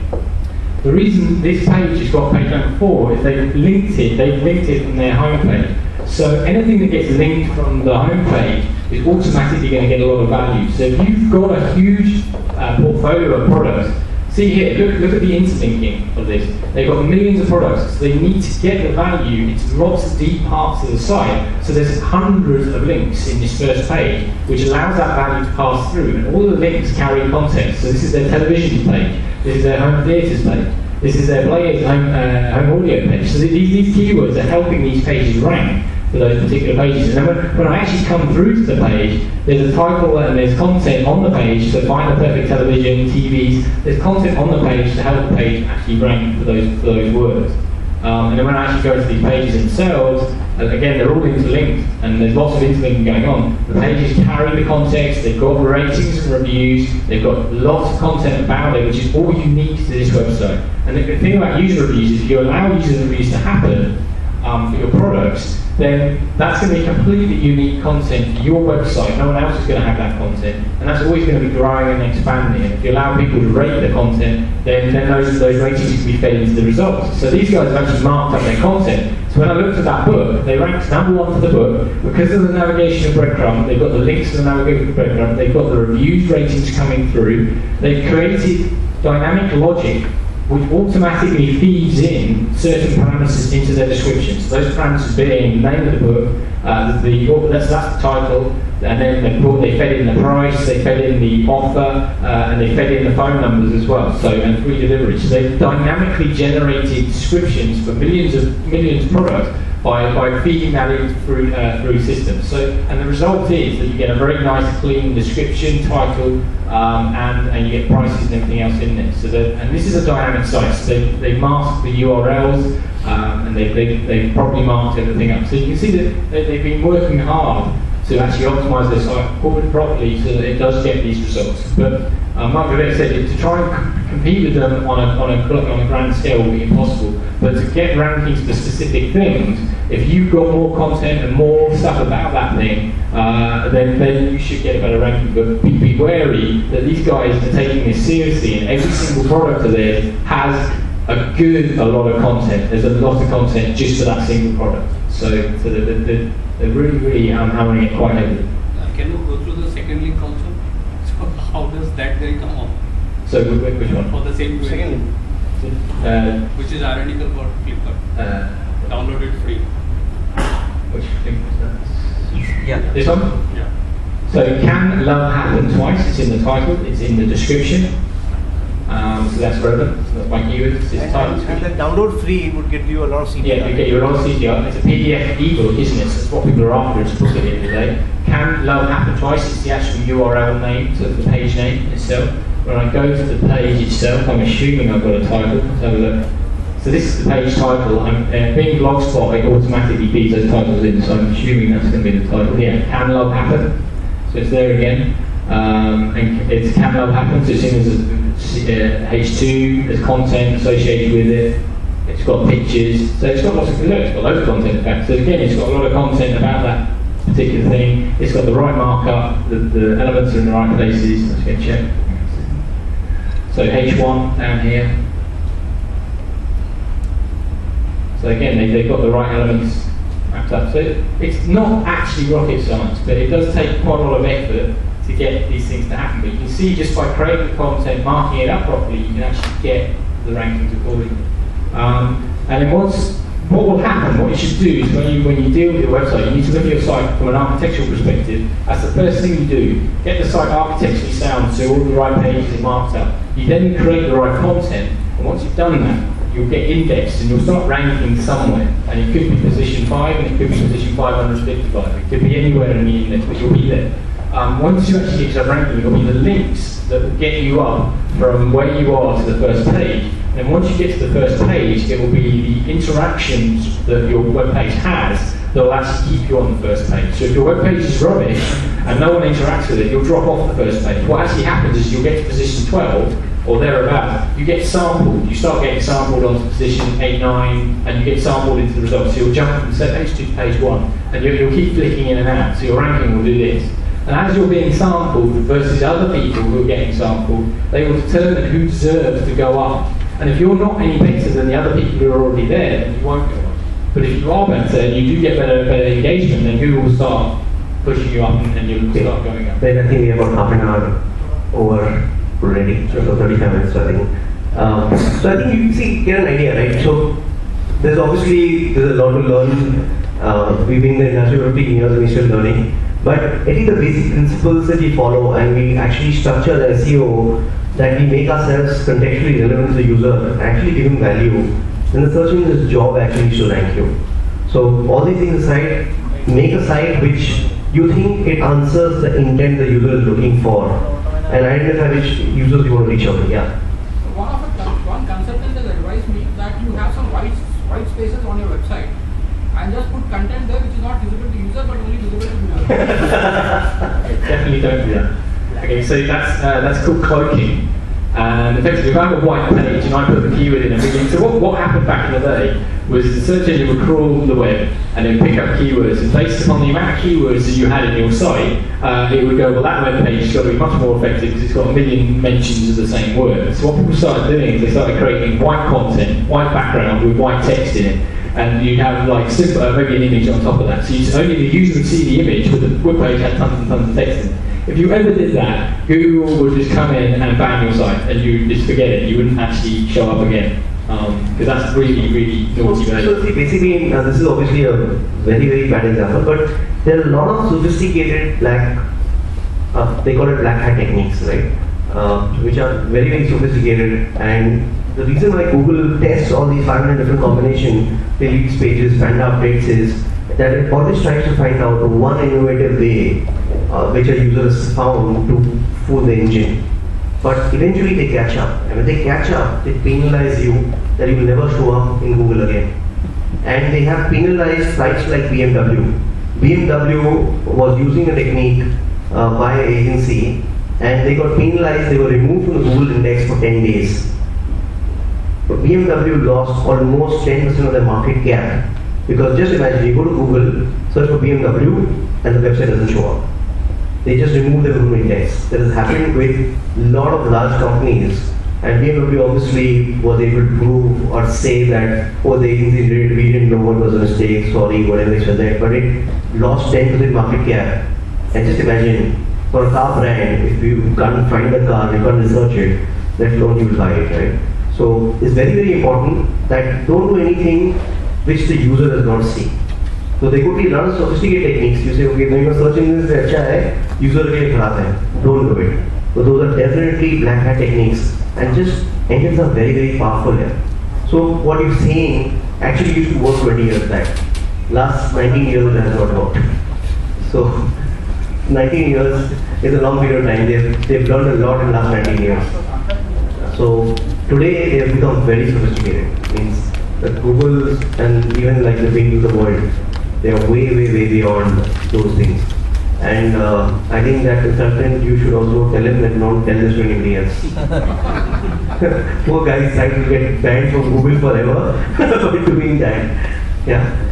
So thanks a lot, guys, spending your whole Saturday with us. Hope you got value from what we had to say. But this is a learning field. You know, we may be wrong in certain places. You have to use your judgment, keep learning, and this hopefully search marketing can give you a competitive edge that you all are looking for. Thanks.